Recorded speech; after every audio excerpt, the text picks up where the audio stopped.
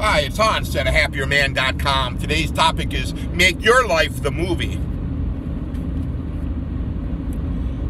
What I mean is, instead of spending a lot of your spare time watching movies, watching TV shows, watching news programs, watching sporting events, stop you doing that. Stop looking at other people's lives and what other people have created and create your own movie. So the way this is going to take some considerable effort on your part, because most of us are kind of trained and programmed to watch a lot of TV, to look at the screen, to listen to other people's creation and to see them, right?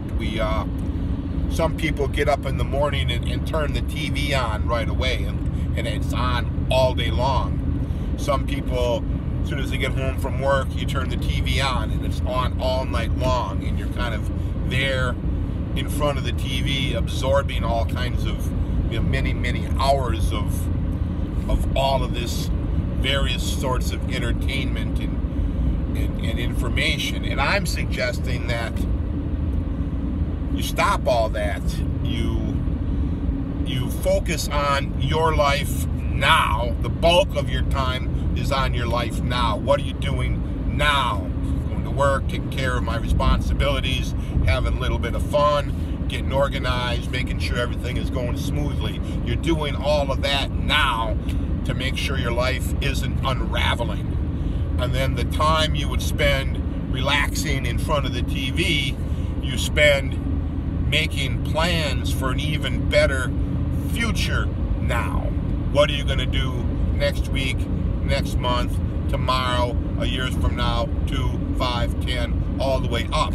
And then in addition to the looking forward at what you're going to do to make the future your future now even better, you look back, you reminisce on the past, your past events, and that's kind of your entertainment, is thinking about your past events, all the good things, and you're kind of enjoying it like you're watching a movie, but it's a movie of what you did. Okay? And you want to have that reflections, and of course you want to stack up lots and lots of entertaining episodes in your life, adventures, interests, good things that you can happily reminisce on by yourself. Think of how much fun it is to reminisce, talk about events that you shared with other people, the reminiscing, you're talking about it.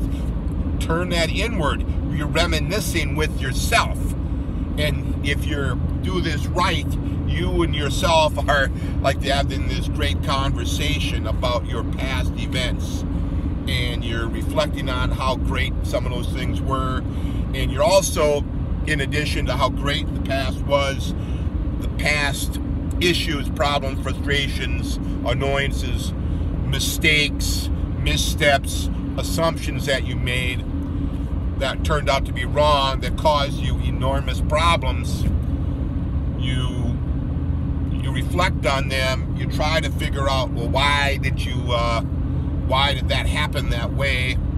How might you sidestep this, not doing that in the future? What you might have done in the past a little bit differently. Not in the beating yourself up manner, though. Don't ever do that. That's totally wrong.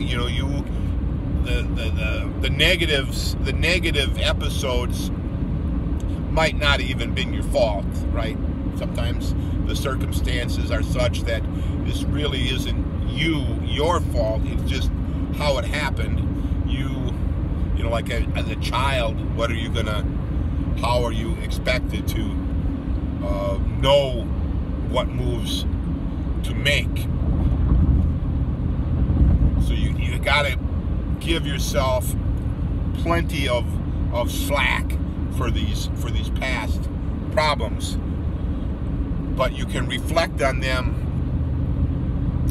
I guess, objectively, like you're analyzing it and looking back at like a history book, only the history is your own life, and you're saying, oh yeah, I guess I see why I did that. I see why that person probably acted that way. I wish they wouldn't have done that, but I can see why they did that. And by doing this, this becomes more and more fascinating. Your own life becomes more and more fascinating to yourself, and you can spend just enormous amounts of time just doing that, right?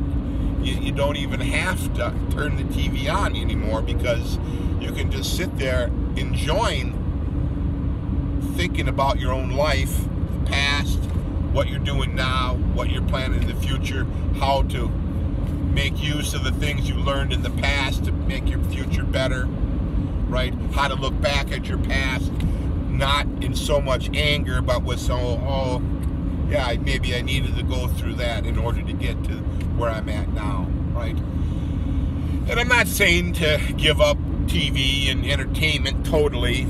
That's, you know, that kind of a rigid thought. I think that's too much. I just say to pick and choose your content that you absorb from someone else carefully.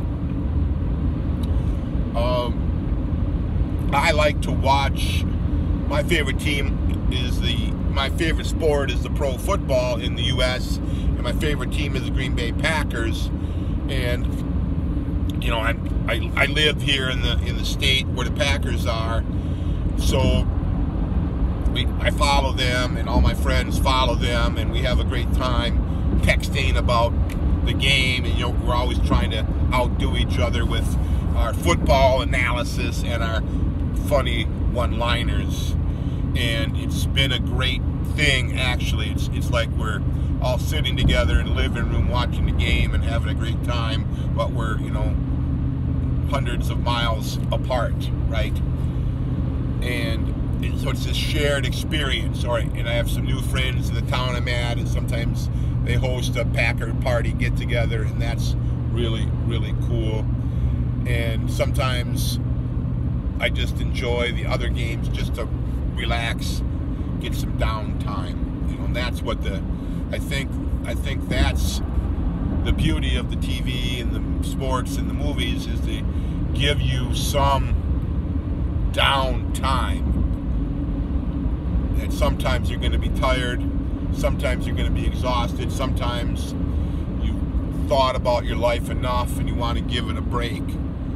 But yeah, I would give that idea some serious thought. I just enjoy the heck out of thinking about my own life and reflecting on, you know, some of the stuff that I've done in the past. It's pretty wild. It's pretty great. To me, it's pretty spectacular. It may not be spectacular to you, but to me, man, I thought, how did I? Sometimes I look back and say, did I really do that? Was that really me? And you know, that seems like something that's pretty grand. I'm very, very, very pleased to have done that. And then thinking about the future from that, wow, I had a great past, and I got through some enormous difficulties. Everything is great now. I'm expecting that my future is going to be even better, right? And I'm making plans, so I'm constantly projecting into the future, making plans, making sure things are going smooth all the time, making sure I'm increasing the things that I want to increase and decreasing the things I want to decrease, right? So give that idea some thought, all for now.